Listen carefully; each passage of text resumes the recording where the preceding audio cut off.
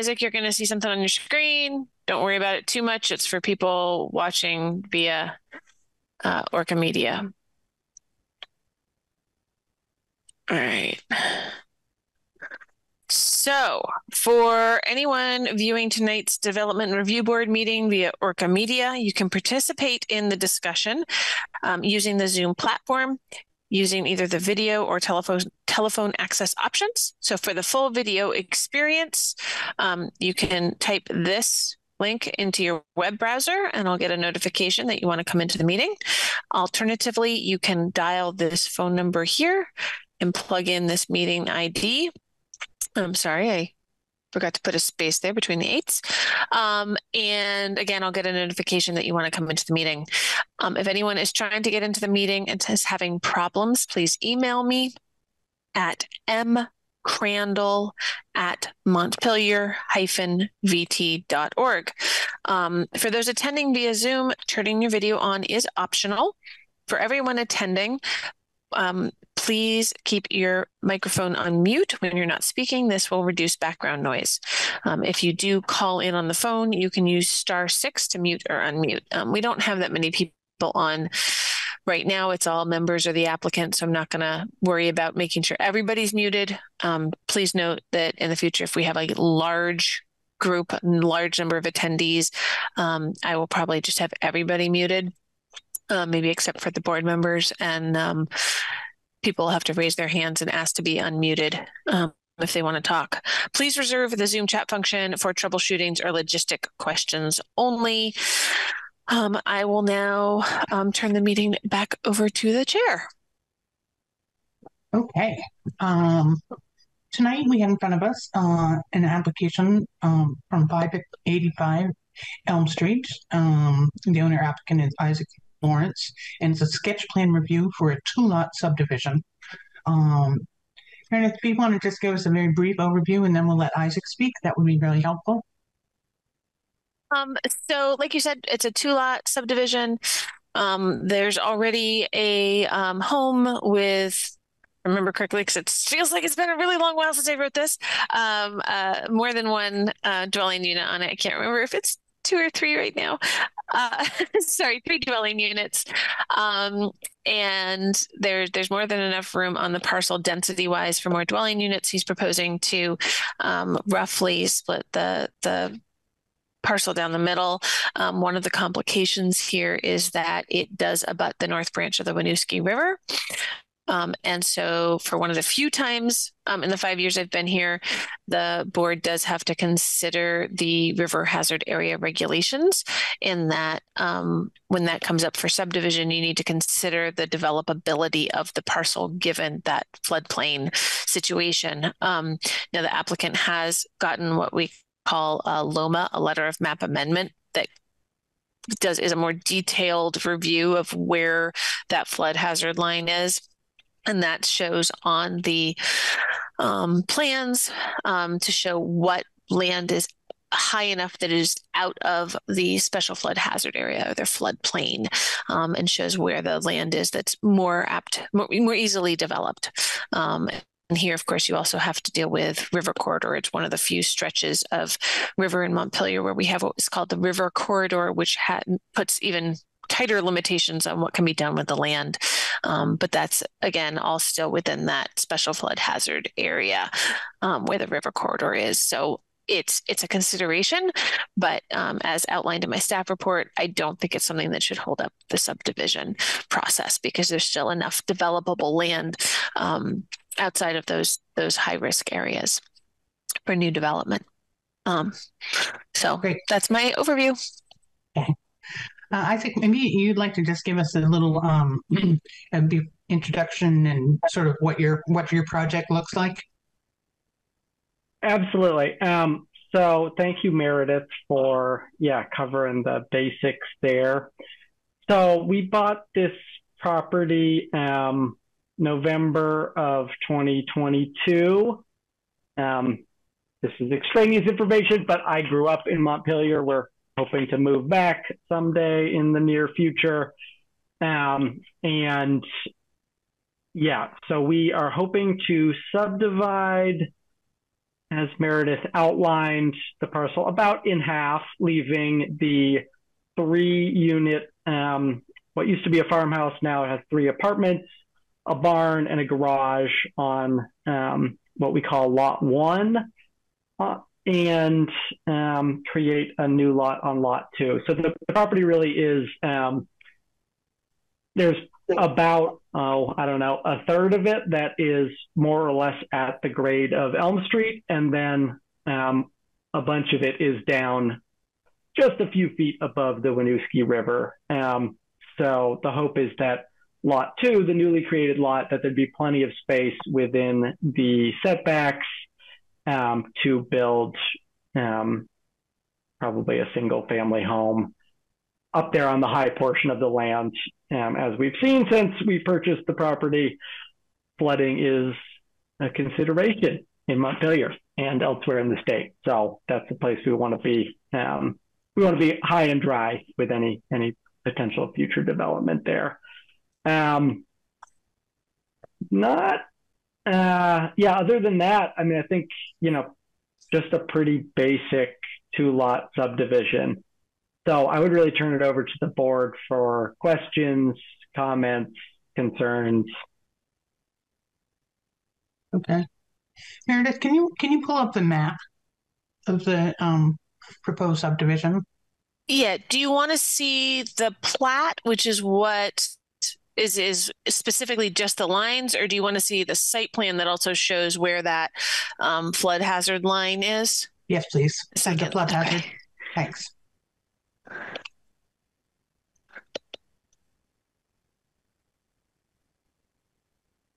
All right. Can you see that? Mm-hmm.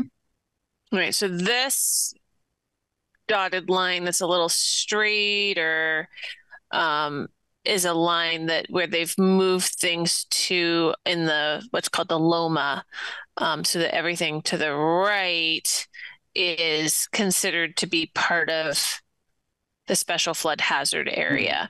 And then to the left is the land that would be considered outside of there. I noted in the staff report that this line may or may not also represent where the river corridor line is. So we'll probably want to see where that river corridor line is as well.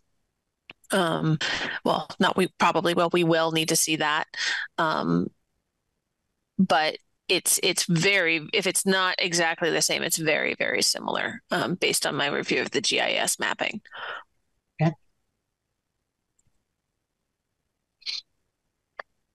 Isaac, what's the plan for access to the rear lot there? So it's not, you say rear lot, Rob? Yeah, the front lot with frontage on the river.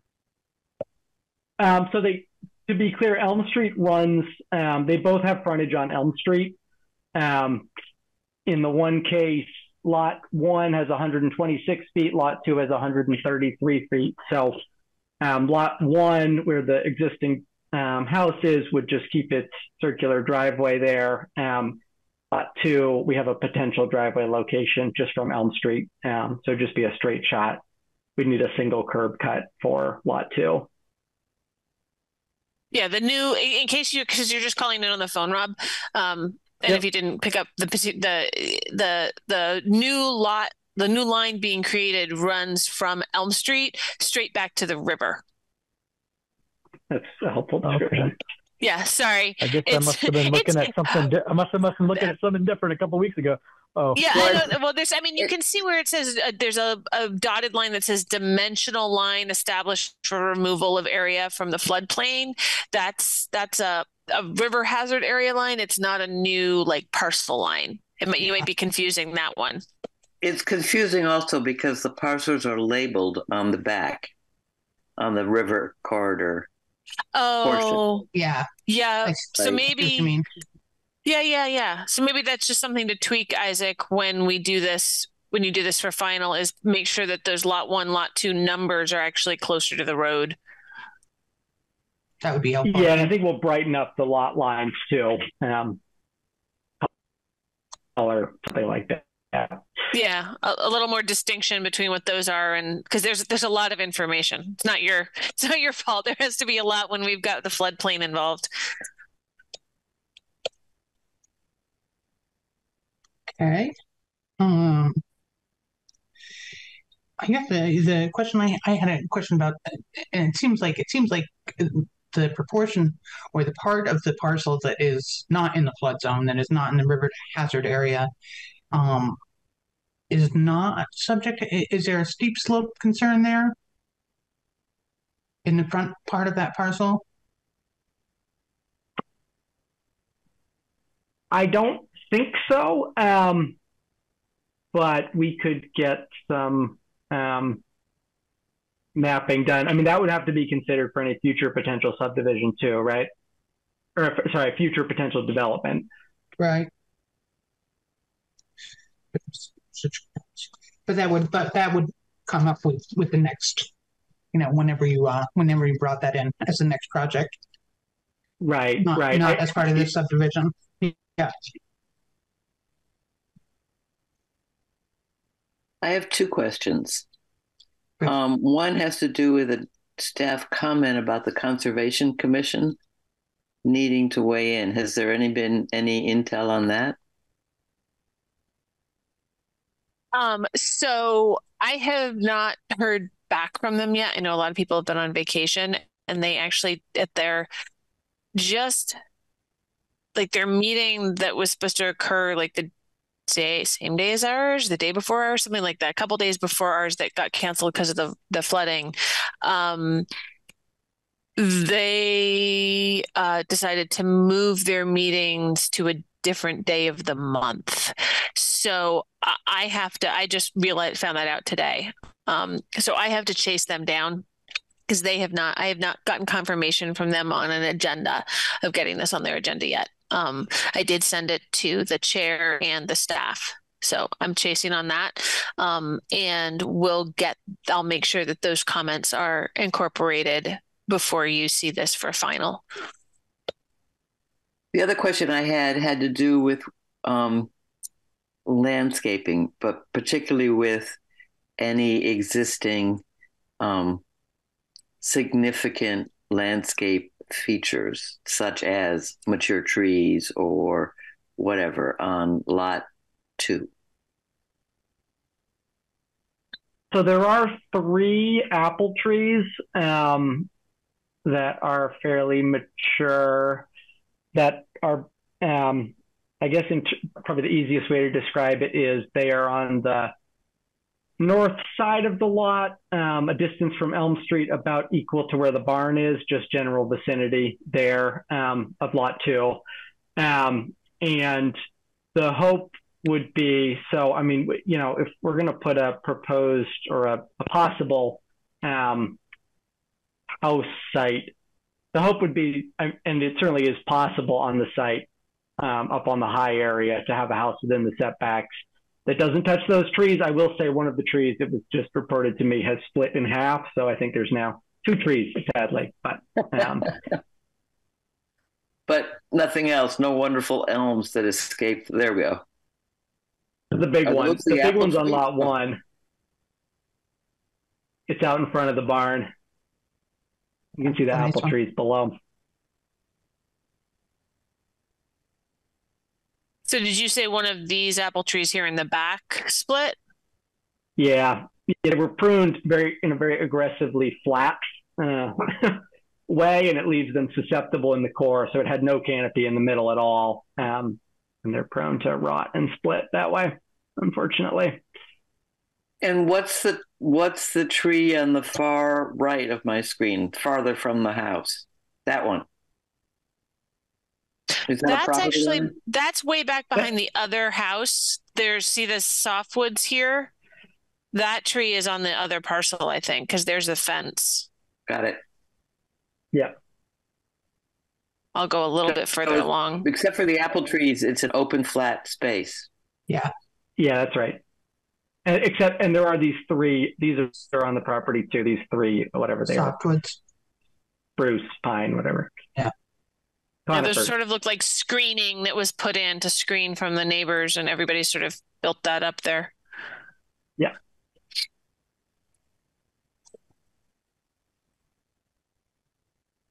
You know that one of the things that we had talked about, we had another subdivision, another 2-lot subdivision. I think it was on Gallison Hill Road, where we talked about requiring any kind of landscaping plan. And the feeling of the board at that point was that with a 2-lot subdivision, that could really be left up to future owners to decide that. That wasn't something that we necessarily needed to weigh in on. Other questions from people? Brian?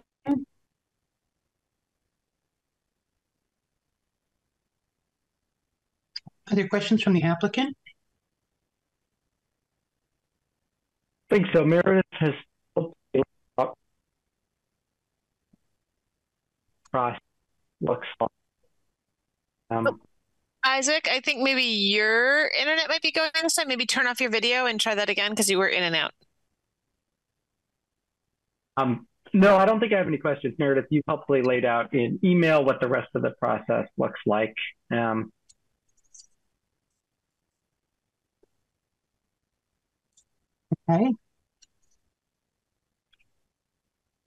Yeah, I think as far as sketch plan goes, I don't really have any additional questions. I think pretty straightforward. Need to move on to the next step here from as far as I'm concerned. Okay. I think that's all that we don't have any further questions, and I don't think we need to do anything further there. We look forward to seeing your final application. I think Meredith has given good cues to what the final application needs to account for, and there don't seem to be any large red flags. Erosion control, maybe. Yeah, and that'll be the erosion control would be more for the development phase. So yeah, we'll need to I'll make sure to keep Isaac updated on my discussions with the Conservation Commission to make sure he can coordinate with them and get their input.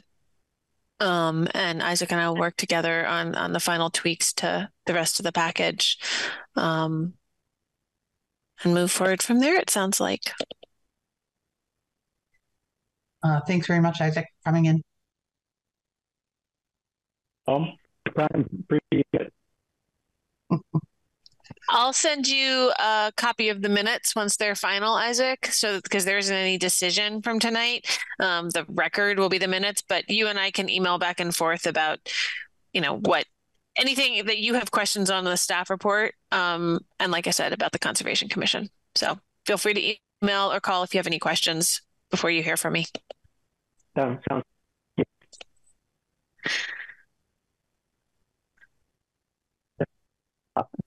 You are definitely cutting out. All right.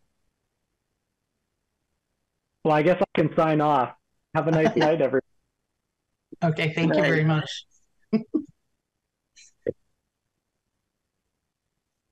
I have a question. Yeah. It's under other business and it's trivial, but are we going to get to meet in chambers again? I was just about to say something about this. Meredith and I were talking at the beginning there, and it sounds like I'll let Meredith explain, but yes, it sounds like we will pretty soon, maybe even. Yeah. So my hope is that by at least the second meeting in February, we'll be back in chambers and doing the hybrid. City Council is holding their first hybrid in council chambers tomorrow. And so they would kind of like to be allowed to do that at least twice before they start throwing additional committees in there. So we want to make sure that they work out any bugs with Orca and the wiring that's in there. And assuming that all goes well, then what we would do is once we get the all clear, it would be for the next warned meeting, right? Because we have to send out public hearing notices so many weeks in advance of the actual hearing, well before the agenda, about the location of the meeting. So the earliest it would probably be is the second February meeting. because we've already warned the one for January 16th. We already have an application for that. And the deadline for the first February meeting is January 12th. So I think the earliest we would meet in chambers would be end of February, but there is a light at the end of the tunnel. We won't be stuck with just Zoom until renovations are over, right? There may be times when we can't, because there's talk about those meeting spaces becoming offices, but you would think that before that happened, they'd create the new meeting spaces somewhere else first to try and have some sort of relatively smooth, at least not like cliff drop off transition. But it's, we got to all sort of keep our roller skates on. But yes, that's I was going to actually flag that up if nobody asked. That is some good news coming our way. We do have an application for the 16th. So feel free to take a look at the pending applications page for that. It is another request to amend approval conditions. I think it should be fairly straightforward. It's just adjusting a deadline on one of the conditions of approval of a prior project. And then a reminder that we have Tuesday meetings in January. And then we'll actually have another one in February too. So we've got a lot of Tuesday meetings. Why do we have Tuesday meetings? Because the Mondays are holidays. MLK, right.